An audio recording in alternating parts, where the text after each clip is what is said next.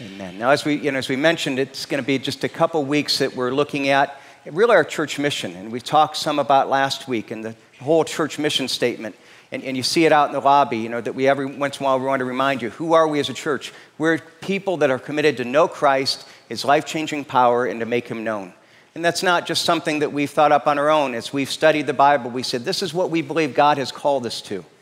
And we embrace this in an optimistic way in the midst of a struggling world. We want to embrace this. Why? Because we believe that God has called us as a church to not only know Him, His life-changing power, but to make Him known and then to bring that message into the world so that we're called to literally storm the gates of hell.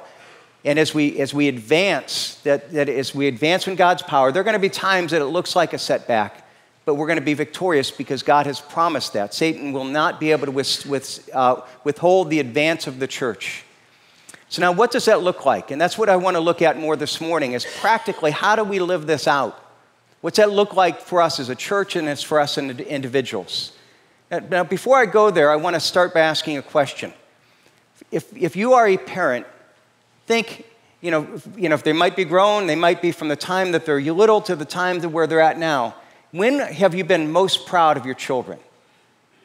The idea of being proud of our children is an important one. It's important, especially for children. It's obvious as you look at younger children, the importance that they place in the idea of having their mommy and daddy be proud of them. They want to see that smile. Perhaps this is most obvious with young children. I mean, if anybody has a young child, they're in children's church right now, and if they're doing any kind of craft, any kind of drawing, what's going to happen when you pick them up? If you had a young child, you remember this, that you go and you pick them up, and the first thing they did, hey, Daddy, look what I did. Mommy, look what I did. When they're in preschool or in school, and you go in that early visitation, and they want to take you to their desk, and they want to see you, or for you to see what they've done, because they want to hear, boy, good job, I'm proud of you. They long for that. And, look at my project. We have our preschool here, and I love, especially like at Christmas, they have a big Christmas concert. And it's fun to come and watch these little preschoolers at the Christmas concert because they're all lined up, and the first thing they do is they look for their mom and dad. And you can see as soon as they see them, they line up here, and all the kids are, hey, hi, and some of them, don't only wave, they're, hi, Mom, and they're going to shout out until Mom waves back. Because they want to make sure that as they sing that Mom and Dad are there to hear them, and they want to see that pride. It's something that's key. As kids get older, they don't stop looking. They just make it a little less obvious. They still look. They just don't wave. And, but you see it especially like kids, if they get into sports, when they go and they get a big play, if they score a goal, or first thing they do is they look in the stands. Did Dad see? Did Mom see? They want that pride. They long to hear, I'm proud of you. And they strive for whatever they think that will bring that response from their parents. Now, if you're a parent, I'm going to ask, again, out of all the things that your children have ever done, what has made you most proud? Can you think of something that just stands out to you that, boy, this is when I was proud of them? Now, let me turn that around. If we believe that, as the Bible says, that as followers of Christ, that we are children of God, if God is our Heavenly Father, what makes God most proud of us? And how important should that question be? Should we be driven by seeking the pride, the smile of God in a sense? When does God look down on you in a sense with tears in His eyes, say, I'm proud of what you're doing. I'm proud of who you are. Let's look at, if we mentioned a moment ago that our main passage is going to be 2 Corinthians 5. Look at what it says in 5:9, if you have your Bibles open. Paul says, so whether we're at home or away, we make it our aim to please Him, Him being God. And Paul is saying, as children of God, we should make it our goal. Our aim in life, our priority in life is to please God, to make Him proud. And just as we see that driving desire of a young child, so it should be our driving desire to live in such a way that we achieve the pride, the smile in a sense of God. Now, we may look at that and we say, well, in our life, we do things and my parents didn't notice that. Man, they missed that goal. They weren't there for that event. Or we may do things and it fades. They see it for a moment and then you forget. The incredible thing is that when we live for God's smile, there's nothing that escapes His notice, and also there's nothing that He forgets about. Look at verse 10. For we must all appear before the judgment seat of Christ, so that each one may receive what is due for what he has done in the body, whether good or evil. Now here's what you need to realize, that if you are a follower of Jesus Christ, then because of your faith in Jesus Christ, we don't have to fear about being judged for the wrong that we've done. That's the message of the gospel. If I stand before God and God judges me based on my behavior, I'm in big trouble. I deserve his punishment. But the gospel is that Jesus Christ came, and when he died on the cross, he took my sin and he took my punishment for that sin. And so that if I ask him to forgive me, I trust in him, my sins are taken off of me, they're put on Jesus Christ. The punishment for that sin is put on Jesus Christ. He pays it all. He pays the full cost. So therefore, the judgment seat isn't a place that I fear being judged for my sinfulness. No, my sinfulness, there's no shame before God. It's all covered in Christ. The judgment seat is where then God will judge me for what we've done. We will give an account for the good things that we've done since we've come to know Christ. What are the rewards that God will give us for the way that we've lived our lives? What are the treasures that we've stored up for ourselves in heaven? You know, people talk about this idea in the Bible. It's in the Bible, that we receive crowns because of what we've done. Well, what are those crowns? What are those rewards? And I think what Paul is saying here is we need to realize that the ultimate reward is the pleasure and pride of our Heavenly Father. Let me give you a picture about what I believe the ultimate reward is. We're there in heaven, and we're enjoying all the joys and blessings of heaven. And suddenly we look across, and there we see somebody that we knew in life. And we realize that they're there in part because God used us as a part of leading that person to saving faith in Jesus. And we suddenly remember that. And then that person looks over and they see us. And you see in their eyes, they remember. And you see that, thank you for telling me about Jesus. Thank you for telling me that I could be here because you were a part of that. And then as we see them and we look over here and suddenly we see Jesus, and we see that Jesus is watching our eye contact. And you realize that at that moment that Jesus himself realizes what's going on. And Jesus remembers, that part of the reason that person here is you told them you were faithful. And you see Jesus smile in his eyes. You see the pride. You maybe even see him say, I'm proud of you. And you realize that for all eternity, every time you see that person, there's going to be that reminder. For all eternity, when you look at Jesus Christ, there will be that reminder, that pride. I'll tell you, there's no greater reward than living in eternity with that pride that you see in the eyes of Jesus Christ. That's what we're driven by. That's what he says here, that we're motivated by this pursuit to please my Father. And how do we do that? By telling other people about the gospel. Look what it says in verse 9 again. It says, so whether we're home or away, we make it our aim to please him. Verse 11, how do we please him? Therefore, knowing the fear of God, we persuade others. How do we please him? By persuading others. And we say, what about the fear of God? We're driven by this love of God. What does it mean? See, when we look at what it says, it's calling about the fear is talking about love. See, the word fear here, when it says knowing the fear of God, we persuade others. The fear here could be translated reverence. And if I were to use this word talking about my children, that they fear me in a proper way, what I'm saying is that they're not afraid of me, but they desire my pride. They desire my love. They value what I have and how important I am to them. They don't want the thought of me being disappointed in them. And so Paul is saying, because we know that God loves us and because we love him, we're afraid of doing anything dumb or foolish. We're afraid of wasting our lives. We don't want to do something that would make him ashamed. But instead, we don't want to disappoint our daddy. We want to make him proud. We want to do things that will make him proud and that will bring his smile. And what is he saying? How do we do that? God is most pleased in us when we share our faith with others. Again, now look at verse 14. It says, for the love of Christ controls us, because we have concluded this, that one died for all, therefore all have died. It says, I love Christ, and it's the love of Christ, my fear of him, the passion that I have to please him controls me. If I really understand how loved I am and the importance of that relationship with God, it will cause me to live differently. It will control me. It will compel me. Why? Because what I realize is that it changes me. Look at verse 17. He continues the thought. Therefore, if anyone is in Christ, he is a new creation. The old has passed away, the new has come. Now, we often read that and we talk about the idea that we are changed as followers of Christ, and we are. But in this context, it's not just saying that we are a new creation. It's saying that our value system has changed. Our purpose has changed.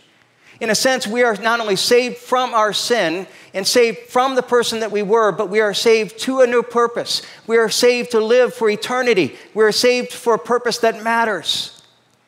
That everything has changed. We're not just part of the rat race that everybody was living in. Our life suddenly has meaning. Our life has purpose. So we are different, and the very purpose that we live is different. Continues on in verse 18. And what is that purpose? And this is from God, who through Christ reconciled us to himself, and he gave us the ministry of reconciliation. That is, in Christ, God was reconciling the world to himself, not counting their trespasses against them, and entrusting to us the message of reconciliation. Therefore, we are ambassadors of Christ. God is making his appeal through us. And we implore you on the behalf of Christ, be reconciled to God. So you know what he's saying? We've got to realize that we have been given a great gift. We have been reconciled with God. Through Jesus Christ, we were separated from God, but Jesus Christ reconciled. Our sins are forgiven. We have a relationship with Jesus Christ. Our life is different. And now because we know that, because we know Christ and his life-changing power, we want to make him known. It's that awareness of what we received should drive us to now share that with others. Again, verse 20, therefore, we are ambassadors of Christ, and God is making his appeal through us. Because we have been reconciled, we now are driven to share it with others. This whole idea. Now, I want to tell you, I recognize that if somebody might be visiting and they're like, especially if you don't have the relationship with Christ, and you're like, okay, well, this is all motivational and it's about growing the organization, and that's not at all the case. It's not at all about, membership drive and we need to get more people here. Our primary concern, my primary concern as a pastor and our concern of the church is not just focused on growing to our numbers of the people that will attend here. Our motive is that each one of us have experienced this life-changing power of Jesus Christ, and because we have been changed, we want to share it with others. It's something that is so meaningful to us, we can't help but share it. Now if you're here again, if you're not a believer, I want you to see that when we do this outside of faith, we understand it. Let me give you an example. This is a little unusual, but it's true. I had a friend of mine who years ago developed colon cancer. It's a very nasty form of cancer that ultimately took his life. And after his diagnosis, he learned that that kind of cancer can be identified very early through a colonoscopy and can be treated. Now, colonoscopies can be an extremely effective form of diagnosing colon cancer, but they're also amongst the least pleasant tests to get. And anyone who's had one would say, amen. Yeah, we agree with that. And he was driven by his desire to avoid the unpleasantness of the test. And meanwhile, that avoidance led to his development of cancer that was beyond cure. Now, the result was that he realized this, he became an evangelist for colonoscopies. Now, out of all the things that you could be an evangelist for, you wouldn't think a colonoscopy would be real high on that list. And, imagine here you're saying, let me tell you this great message. You need to go to the doctor and you need to get him to stick a camera up your, well, you need to get him to put a camera where cameras don't usually go. And, that's not an exciting message. And I'd be with him and we'd be talking to a stranger and his cancer would come up and he's telling the stranger that they need to go get a colonoscopy. And I'm stopping to think about, this is really an unusual thing for a person to be talking to a stranger about. But the thing is he believed it. He said, this can save your life. I want to share that. And although it was unusual, people understood this was important. Now, I want to tell you, people respected his passion for that because they were concerned. He knew that they were concerned about their health. Now, if he could be that passionate about colonoscopies, you know what? I've got a better message than that. Yeah, cancer can eat away at the body and it can lead to a terrible death, but sin is a cancer that eats against the soul, and it leads to not only death in this life, but eternal death. And our message of God's love and sin, love and sacrifice for sin may seem uncomfortable, but you know what? He's willing to go beyond the discomfort because this is important, and there's no more important message than we can possibly give than that people need the saving faith of Jesus Christ. And so that's what Paul is saying, is that we need to be committed to bringing this message of reconciliation. God is making his appeal through us. And if we fail to get that message out, it's not going to go out. So God's saying, okay, now you have experienced this, now go share it with other people. He's calling us to, I believe, a commitment to intentional and personal evangelism. Something that it's a call to each one of us. Last week we looked at Matthew 28, and we saw the Great Commission, and we talked about that. And let me put it back on the screen here. And he's giving not only the disciples, to the church, this is your call. He says, I'm about to go to heaven, and I'm not taking you with me because I'm leaving you here to accomplish this purpose. And Jesus came and said to them, all authority in heaven and earth has been given to me. Therefore, go and make disciples of all nations, baptizing them in the name of the Father and the Son and the Holy Spirit, teaching them to observe all that I've commanded you. And behold, I am with you always to the end of the age. And he's calling us to something, and people look at this and say, well, it's called for the church to be involved in evangelism. And that's only half true. You see, it's not just the church. He's calling Christians who make up the church to be involved in evangelism. See, there are many people that say, what's the church? And what they think is, well, what that means is that if I give some money to the church, if I give some money to the missions, well, then we'll go out and we'll hire the pastors, we'll hire the missionaries, and they'll go do evangelism, and then I'll feel like we're doing a good job. And we're being evangelistic. I'm a part of an evangelistic ministry. But the problem is that when you look at this, what is he calling us to do?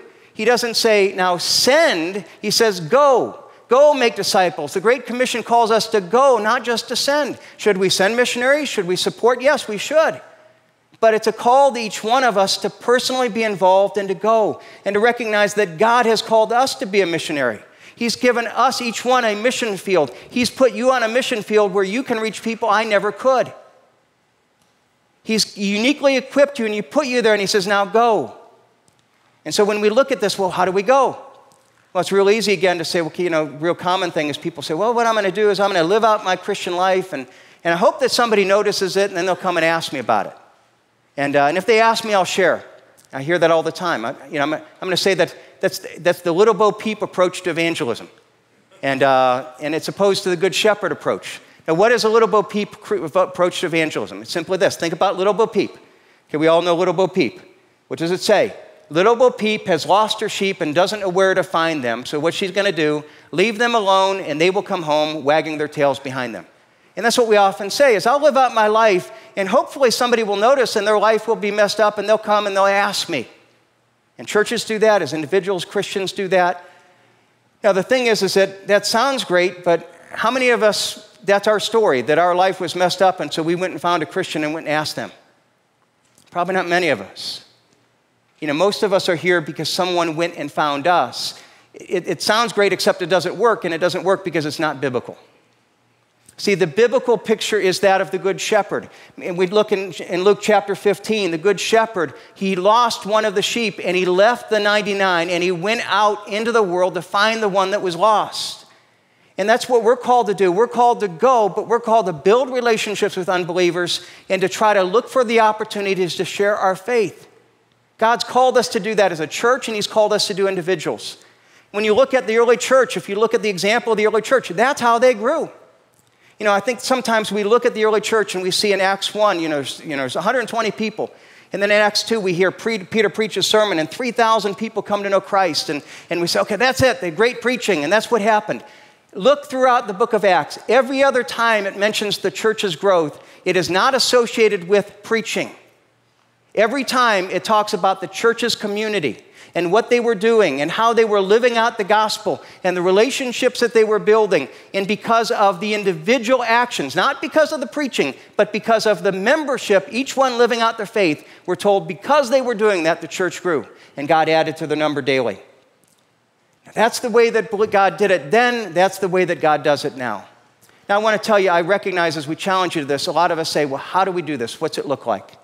And I can give you some practical ideas. Even as we were talking about this amongst the staff, I realized that even amongst our staff, some of the men on our staff, we have different ideas.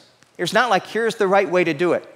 And, we have Joseph, who works with teens, and Bob, who's just come on staff, and he's been working with college, and Gary, who's worked with homeless and with seniors. And you have these different men who have spheres of influence, but different personalities. So rather than just me share all my ideas, I'm going to ask them to come up. And I'm going to ask them to share just some of their thoughts. And, so that we get to hear some different ideas. What's it actually look like? And I'm going to have you all come up here and sit up here. I think there's another mic up there. And I'm going to ask you all, starting, I'm going to start, Bob, people, you're the newest. And so I'll let you begin. The question is, if you were to get together with a friend and try to share the gospel, what does it look like? How do you do that practically? Thanks, Mike. I have a couple thoughts. When I was thinking through this after we had all talked, what first came to my mind was the reality that there does need to be some sort of relationship. Now, that relationship can look like a lot of different things. It can look different depending on your circumstances and your context, but there needs to be some sort of relationship, because it's in relationship that we connect to people and that people will take us seriously. So that was my first thought. My second thought was there needs to be scripture involved. And so I wanted to read you quickly Hebrews 4:12, which states, as soon as I find it, "For the word of God is living and active, sharper than any two-edged sword, piercing to the vision of soul and spirit, of joint and marrow, and discerning the thoughts and intentions of the heart." So we can describe God and what he's done in our life, and that's wonderful. But there's a reality that there is power in the word of God. And so I would recommend, if you're going to share, and when you share your faith, that you have a couple scriptures. Now that can be, a lot of people use John 3:16 or Mark 10:45. I like the Romans Road, which walks through Romans and gives the whole gospel through the book of Romans. It's 5 to 7 verses. And if you're interested, you can just Google Romans Road and it'll come up on the internet, and you can look up what the verses are. But the word of God is key. The third thing that comes to my mind that's really important is then the follow-up. Whether they accept Christ or not, to be a presence in their life. If they do accept Christ, then the task becomes how do they become discipled? How do they become more like Christ? And you're key to that. And if they don't, that you're still there, still loving them, still witness to them as you continue to interact in the normal life, and as you still have that friendship, that relationship. And I think that's key. We talk about relationship, that that a lot of times we see it as an event. I'm going to go out and share my faith, and it's not. You're saying it's a relationship. It's a friendship, and it's shared out of the context of that relationship. That's key. So is that right? Absolutely. Yeah. Okay, Gary, how'd you build on that? Well, I've thought about this, and I've thought about, I know you have to have a relationship. I know early on, I believed in the resurrection when I was about 13 or 14 years old. I never really committed myself to walk with the Lord like I should have. I didn't have a lot of people in my life that I didn't have any men come alongside of me, but I had people occasionally that would come up to me, and they would sometimes get things out of order, and I'm going to share what I mean by that. The psalmist says that he remembers the testimonies, God's testimonies, and he keeps them in his soul because they're wonderful. That's what he says. What are testimonies? They're stories. And I know for me, maybe not everyone's the same way, but I know for me, I want to know if somebody really cares for me. You get to know people through relationships. You listen to their stories first. And the Bible tells us, be quick to listen and slow to speak. And I think there's a reason for that. We listen to their stories with the hopes that we build relationships, and they'll ask us about our stories. And of course, our stories, because we know Jesus Christ, our Savior, include Jesus Christ as our Savior, which leads, hopefully, to his story, the great story. And I've seen it do that many times, so I know it works. And ultimately, that's where you're going. And you want to share with the folks, and everybody hurts. Everybody has problems, and everybody has a story. I think the problem with older folks sometimes is they think everybody knows their story. And you have a lot of things to share. And sharing your heart with someone else and listening to them. I think it's a very, very important thing. When you bring Christ into the mix, you're promoting the gospel, you're sharing with people what they need to hear, because it's life-changing and life-giving. Yeah, I think that's key, but it's got to start with listening. And a lot of times we need to do a lot of listening, but if I spend a lot of time listening, sooner or later they're going to be more open to hearing what I have to share. And we think of evangelism as talking, but if it starts with listening, all of us can do that. So I think people think of evangelism as talking because evangelists talk a lot. I really, yeah. I mean, I've seen that, and it's not necessarily always true. I know, we need to have something to share, and I think one of the key elements is like the psalmist said, think about the stories of God. They're very important to us because, I don't know about you, but they lift me up, they encourage me, and they've been part of my life. Whenever I have problems, whenever something comes along that is overwhelming, and I can remember how God has done things in my life. That's my story. It's a small story in the big story, but other people need to hear that because they need that, and they need the big story. Yeah, well, thank you. Now, Joseph, again, you work with a different group of people, but are your ideas similar? Do they build off of that? Yeah, absolutely. Kind of my thoughts absolutely build off of both those things, both the relationship in the scripture and the story. And particularly with the teens that I work with, I find story to be extremely valuable. In today's culture, most people are going to be very turned off if you say, hey, why don't we sit down and I could share the 5 points of Calvinism and the gospel and just go through this with you. But if you say, hey, let's get together, I would love to get to know you more and just hear your story, especially in youth culture, people are very open to that. They want to go to Starbucks, they want to go to coffee houses and to, IHOP and just sit down and eat and talk about their lives and talk about their stories. And it's something that's very comfortable, particularly with teens, to say, hey, come out and share your story. And I think it's not just older people. I find that a lot of people, if you ask them, do you know your friends? How well do you really know them? Do you know their story? They don't, you know what I mean? And a lot of times, even if you know someone really well, you only know them really well since you've known them. And you don't know a lot about what's happened in their past. And so getting together and say, hey, I want to hear your story. I want to know you, and I want to know what your life story is. That's awesome. Like Pastor Mike's saying, a lot of times that opportunity is then reciprocated to say, oh, what is your story? And the reality is if your story isn't laced with the gospel, if it's not kind of hiding in every crevice of your life, then how much have you really been changed by it? You know what I mean? And if you're really a Christian, that's really something that's that important to you, it just kind of comes out of your story, right? And I think the really neat thing, and I think what you see Jesus do time and time and again, and one of the greatest examples is Zacchaeus, but you also see it with the woman at the well and the centurion, is you see Christ speak directly into people's lives.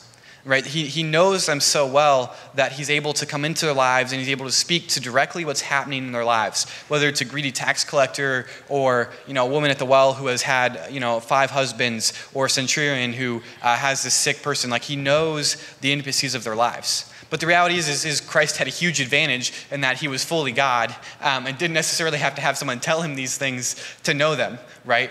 So he was able to just skip ahead with some of those things and really engage really quickly. But for us, we need to engage. We need to be able to know those things about people, to know their backgrounds, to know their hurts and pains, and then be able to speak the gospel directly into those things. And I think that's when you really see the gospel become tangible to people, and that's when it really takes hold in their lives. And I think even if you were to ask any of us or to ask any of you, those are the people and the moments that stuck out to us in our lives and that really made the difference. I think all of us can probably look back and see, there was that one or more person who came alongside and who really invested, who really got to know us and spoke the gospel into those intimacies of our lives. And that's what made the difference. And so, I really think that's where the gospel connects. Now, one thing that I was just even thinking, we didn't talk about this before, but I was remembering a couple weeks ago, one thing that you were especially sharing is this idea of almost entering into their story, coming alongside and doing things, finding common interests. And, Gary, I know you talked about, you building cars and you find somebody and you bring them into that if that's what they enjoy doing. And that can lead to an opportunity to share your faith or, sports or whatever that would be. in work, or just working around the yard, or whatever that would be. If you find, we had guys out yesterday playing golf. Boy, if that's that common interest, enter into that story and use that as a chance to be able to go from doing life together to talking about life. How do you build on that? Any of y'all? No, absolutely. And I think, like I was saying a couple weeks ago, I think the gospel happens best in the rhythms of normal life. You don't see necessarily Jesus necessarily coming alongside people just out of the blue and being like, hey, let me just share this with you right now, because it doesn't make any sense to you. He kind of enters in, he's like, hey, I'm going to come stay at your home, or, I'm going to sit down with you and have this conversation at the well, which is some place that it was a hub of their community. It was a place that she would already have been. And you really see that become effective more so when you enter into someone's normal rhythms, when it's not something that's just natural. And those are the people that you can think about, that you can find that really need the gospel, and that you're going to be most equipped to reach, are the people that are already in your community. Not that you can't reach out to someone who's beyond that's beyond your normal spheres, but if you think about the people that you bump into at work, that you bump into at Starbucks, the people that you bump into as you're doing normal life, those are the people you're best equipped to reach, because those are the people you have the most in common with and that you rub shoulders with the most. And honestly, the more relationship you have, the more opportunity you have to bump into them, the greater opportunity you have to share the gospel. Good. Or Bob, were you going to? I was going to say, of course, all of this takes intentionality. To get into somebody's story and know who they are, to a certain degree, you need to know your own story and think through that, and be ready to share the gospel. Well, think through, well, how do I share the gospel?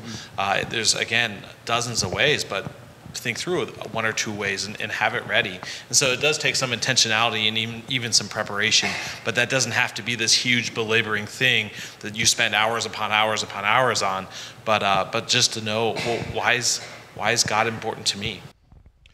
And I think what comes along with that too is not to be mechanical. You got to be careful not to be mechanical. When I see someone that's mechanical, like in the past, when I've seen someone that's mechanical with the gospel, I usually just turn them right off. I used to do that. And but I know this. I know when you interact with people, like Joseph is talking about too as well, when you interact with people and then they find out that you're a committed believer, a follower of Christ, but if you have something that you connect with them on, like, well, I don't know, like building a car, or I don't know, there's a number of things. I love to fish. I don't love it more than Jesus, but I like to fish, and I used to hunt and do things like that. And I like to do woodworking. There's a lot of things I like, and I'm not a master of any of those things. But when people find out, gee, this guy's just like me. He's just like me. He likes the same things I like. Man, he likes Jesus too. Then, and I think it kind of breaks the ice, and people are a little more willing to talk then too as well, and to receive what you have to say. Well, I want to thank you all for sharing. They all have a lot more to share, but they need to get their own sermon to be able to share that. So, but thank you all so much for sharing, and I appreciate it. And it's important to see that when we look at these issues, there's not a certain way. It's based on our personality and our relationships on the mission field where God's given us. And, some practical things. Now, let me go to there and say, okay, now how do we make it very specific? I want to give you a very specific challenge to close. I want to challenge you. We're doing I'm going to call it the 3-2-1 challenge. There's a little insert in your bulletin. Take the 3-1 challenge. I want to give you a very specific. Are you willing to say, God, I want to be driven by seeking your pleasure. I want to embrace the Great Commission. I want to be part of this community that's seeking to know you, your life-changing power, and to make you known. And what are the 3-2-1? First of all, the 3, pray for the practical and spiritual needs of at least 3 unbelieving friends on a daily basis. To say, last week we said, think about who in your sphere of life that are unbelievers that God's calling you to pray for. I want you to think about that. Are you willing to say, at least 3 people I'm willing to on a daily basis, I want to pray for them? Not just spiritual needs, practical needs as well, because I want to engage in their story. I want to be concerned about the whole person. And so that's the first thing. Okay, I'm going to do that. Who are 3 people God's laying on my heart? So I'm going to pray for them on a regular basis. And, and one of the things that I'll tell you, I've talked to older believers who are evangelists that have a heart of prayer, and I'll ask them, who have you prayed for regularly over the course of your life. And they'll tell me, and I say, how many of the people that have you prayed for regularly have come to know Christ? And it's amazing, the vast majority of the people they pray for regularly comes to know Christ. And so, but part of that is, God, I'm willing to commit myself to start by finding at least 3 people I'm going to pray for them on a daily basis. 2, I'm going to take those 3 people and I'm going to commit to spend intentional time with each person at least 2 times before the end of the year. Now that's getting together and building the relationship. It doesn't mean getting together and, okay, well, here's the 4 laws, here's the, I want to tell you, it may be something you get together, and if God opens up the door to share the gospel, you may go there. It may be something that if you get together, I'll tell you, in the times that I've gotten together, the one thing that I always try to do, I always try to end up and I say, well, how can I pray for you? I've had people that are Hindus, that are atheists, that don't believe in prayer, but I'll talk to an atheist and I'll say, no, you don't believe in God, you don't believe in prayer, but I do. And being that I believe that prayer really helps, I would like to pray for you. Is there something I can pray for you about? And I'll ask them that, and I'll follow up, a couple weeks later. I'm praying for that. How's that going? Now, the thing is, it's hard. People say, I can't share my faith. It's hard for people to get mad at me when I'm offering to pray for them. And what will happen is there will be people that are just close to the gospel, but when I get together with them on a regular basis, they know that I care about them. I'm asking to pray for them. Over time, the door opens up spiritually. I remember, again, one friend of mine where, again, was very close to the gospel, self-proclaimed atheist, and we spent several years getting together, and we just spent time together, and I asked how he's doing, and I talked very little about spiritual things. I'd always offer to pray for him. And one day he says, after a couple of years of getting together, he says, Mike, you're different than most Christians I know. He says, most Christians try to tell me about Jesus. I tell them I'm not interested. They tell me I'm going to hell, and they leave me there. He says, you actually care about me. And after 2 years of saying, you care about me, you care about who I am, then he in essence said, okay, now I'm willing to listen to the gospel. See, that's where we go. Are we willing to pray and then spend time? And just even if it goes no further than how can I pray for you? If we spend that intentional time, let God use it. Third of all, then pray that God would allow you to be part of leading at least one person to Christ over the next 2 years. Very specific. God, I pray that you give me a chance to share my faith, help me to see the opportunities, and pray on a daily basis. God, I pray that you'd give me a chance to lead, at least be a part of leading one person to Christ in the next 2 years. Now, I tell you, I've done this before. I have given this challenge before in different contexts. And over the years, I will do it 2 years, and then after 2 years, we'll come back and say, you all remember that? And the vast majority of people that will come back and say, oh yeah, I remember that. I made a commitment. I need to pray more often. I haven't been doing that. I'll always have a handful of people that say, I've been praying every day for those people. And you know what? I've never had someone said, I've prayed every day, and has not also said, and someone's come to know Christ. I've never seen it happen. Now, when you look at that, you say, I want to be part of something big. I want to be part of something eternal. I don't know if I can do it. God, what do I have to offer? It's not about us. The whole idea of prayer, why do we start there?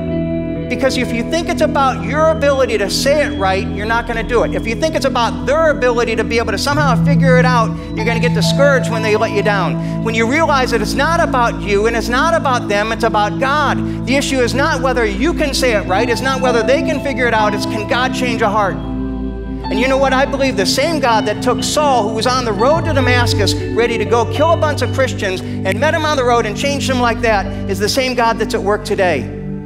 And I can be very, think nothing of what I have to say and be very discouraged by the person's response. But boy, if I'm really encouraged by God's ability to do miracles, I'm going to keep praying, and I'm going to pray with expectation, because I believe if I keep praying, I'm going to get to see some miracles. Do you believe that? I mean, that's what I believe. That's what I believe when you say that we are called to storm the gates of hell, and the gates of hell will not be able to withstand our advance. That's what I believe when God calls us to this. Now, the challenge is, how do we remember? I want to tell you, we're going to try to do a couple little things. We've got in the back, we've got a little sticker, hashtag pray for 3. For those that are older, it's pound pray for 3. It's just a little sticker. And what we want to do is to have you take this, put it somewhere, take this, put it somewhere where you see it every day as a little reminder. But I'm going to give you a more specific idea. We've really thought about how to do this. And if most of us are in the days where we actually know, texting is a little thing. We're going to be setting up a texting chain, and we're going to try to every morning, not early in the morning, mid-morning, every morning we want to send out a text reminder for those who would like it. If you look at the whole Take 3, 2, 1 challenge, on the back, it's what are the names? I give you 5 because you can go more than 3, but what are at least 3 names? On the front, it's please text me a daily encouragement reminder to stay faithful to these commitments. If you want to do that in that reminder, put your text number. We're going to give you a chance in a minute to write that down. We're going to have elders at the door to collect it on the way out. And if you do that within the next week, we're going to set up a thing where we're going to send you every day a text reminder. Now, I will tell you it's not a reminder to pray for those 3 and take it, because if you get that reminder and if you take 1 minute to pray for those people, and if you do that every day, man, you'll be shocked what happens. I look forward because I'm going to be shocked what happens. But I want to encourage not only that, if you're there and you're part of that and you're saying, boy, I'm meeting with somebody, let us know. Oh, but here's a special need, let us know. Because if you tell me, then I'll send that back out in the text message and we'll let people know, because there's something incredible when you get to be a part of praying. Are you willing to do this? Are you willing to say, okay, God, I want to be a part of it? And we're going to do some things a little different in closing here. In a moment, I'm going to pray, and Dave's going to come up, and he's going to start to lead us in song. And I want you, as we begin this song, to think, are you willing to do this? If you are, who are the people that you want to put there? Do you want to be a part of that text reminder? And let me pray, and again, be thinking about that. Say, I'm asking, are you willing to respond? Say, I want to be a part of this.